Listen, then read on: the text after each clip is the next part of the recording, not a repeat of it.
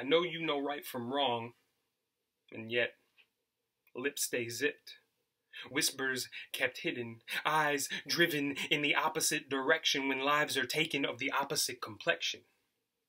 Popping off at the mouth only when it's first world discretions, like I need a haircut, a hamburger, marching with a handful of lead locked and loaded will get me all that with no consequences. It's nonsense.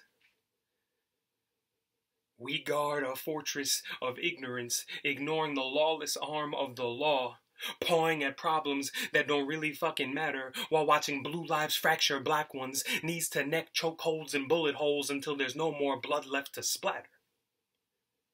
America's history is a cataclysmic disaster. And we act faster for fast food chains to open back up than when cops cast more pain on the backs of those who don't look like us. Privilege has got you living different. You don't want to give up that comfortable position or converse on atrocities stuck within your vision. So you protect the opposition of peace.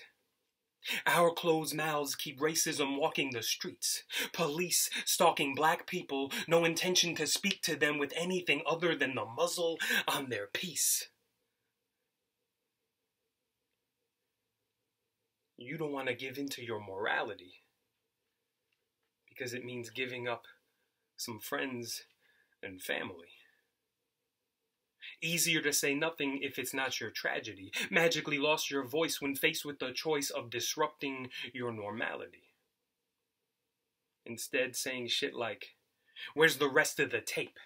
Maybe he wasn't compliant and resisted today. He should have listened today. Couldn't care less that loved ones got someone missing today. About face to what's been witnessed today. Pissing in the wind while dreams cut short and nightmares manage to stay. He can't breathe and our silence does nothing but help the next George Floyd's life be whisked away. He's done being kissed by the sun and it's a goddamn shame.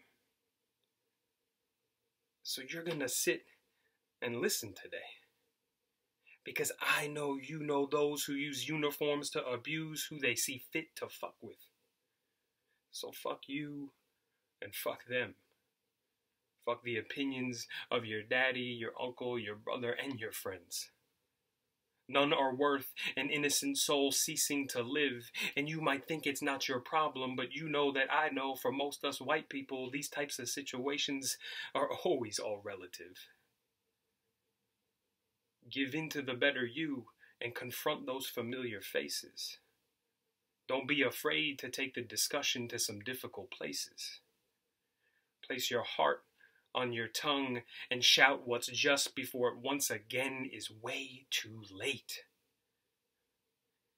Become intolerant to intolerance.